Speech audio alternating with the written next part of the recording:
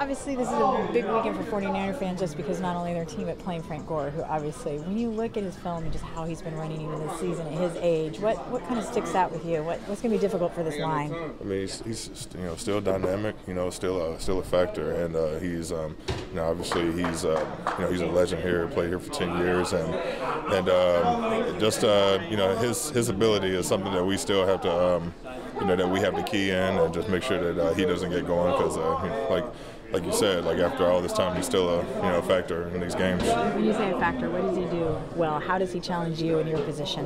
Just he fights for those extra yards. He's definitely just a veteran, understanding how blocking schemes work. So he makes you have to pay attention to everything that you have to focus in on as a defense and making sure that you're in the right places, or else he'll take advantage of it. Yeah, last one for you.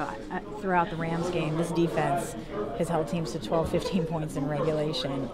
Do you like where this defense is forming right now, 4 games in? I know the record doesn't necessarily reflect it, but do you like where this group is as a whole? The thing is, I think we all actually have an opportunity to be better. When you want to describe yourself as an elite defense, you want to be put in those situations where you can actually take advantage and be the reason teams win. So as good as things are, everybody understands that we can be better, and we're going to try to continue to push forward to do so.